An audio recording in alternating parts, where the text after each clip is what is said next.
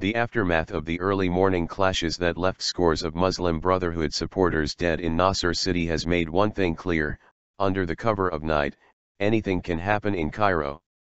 A pro-military rally was called by General Abdel Fattah al-Sisi, who said a big turnout on Friday would give him a mandate to crack down on terrorism. The demonstrations were meant as a show of military strength in order to buttress Sisi's promise of stability. But even as a huge pro-military rally took place on the other end of the 6 October bridge with a carnival-like atmosphere, the scene for carnage was being set in Nasr City. In the early hours of Saturday, a group holding a vigil for the reinstatement of deposed President Mohamed Morsi was attacked by security forces, according to witnesses. The massacre left at least 60 dead, according to the health ministry. Some reports put the number of dead at more than 100. What seems to have triggered the clashes was the expansion of the vigil from Nasr City, where the stinging smell of tear gas remained in the air hours after the killings. I saw anti-Morsi thugs over the pedestrian bridge over Nasr Street, at the base of the October 6 on-ramp. Police were there, but they didn't do anything, said Ahmad Ibrahim, 28, a pro-Morsi demonstrator.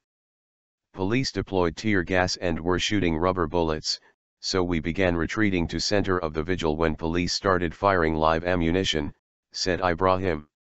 Ataya Ahmed, a doctor at one of the field hospitals set up in Nasr City, where thousands of pro-Morsi supporters remain camped out on, told Al Jazeera that 38 people died in his emergency room alone. He said he'd been dealing with shoot-to-kill wounds. They knew what they were doing, shooting from the chest up. Most people are shot in the head. They were also aiming for the heart, the doctor said. Ahmed Aref, spokesperson for the Muslim Brotherhood's political arm, the Freedom and Justice Party, called the shootings a massacre and vowed that those responsible for the killings would be prosecuted. Pro-Morsi sit-ins to be dispersed.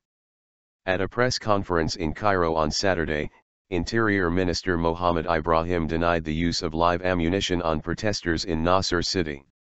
The Interior Ministry has never shot a bullet towards any Egyptian, he said, adding that 2 police officers remained in critical condition after being shot in the head by Morsi supporters who were trying to block the 6 October bridge. Ibrahim also said that 72 were detained in Nasr City on Saturday. The pro-Morsi sit-ins, he said, will be dispersed by security forces, although he did not say exactly how or when this would happen. The other pro-Morsi vigil, in front of Cairo University in Giza, remained peaceful, and the pro-military rally, which stretched from Tahrir Square all the way to Maspero, took place under a heavy security presence. Loai Nagati, 22, said that he participated in the pro-military rally in Tahrir Square on Friday in order to encourage the police and the military to clear out the megabyte, Muslim Brotherhood. News of the deaths in Nasr City did not change his mind, as Nagati, a computer scientist, is staunchly anti-Muslim Brotherhood. I want them to stop what they are doing, not just with the sit-ins, but with their marches, blocking roads, clashing with people, the killing. Do you see what they are doing? He said. He added that he did not feel his participation gave the military a mandate to deal with the Muslim Brotherhood as it sees fit. I only want to encourage them, the military, and to send a message to Megabyte to end what it is doing. Military mandate. Mohamed Zari, Egypt program manager for the Cairo Institute for Human Rights Studies, says that the large turnout at the pro-military rally indicates that people believe that the only way to defeat the Muslim Brotherhood is to be in alliance with the military.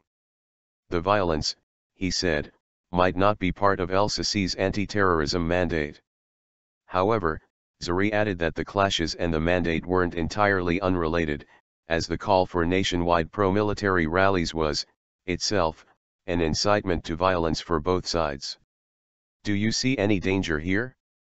Do you see any fighting? Do you see what al-Sisi did? Inez Ahmed Mustafa, 55, pro-Morsi protester.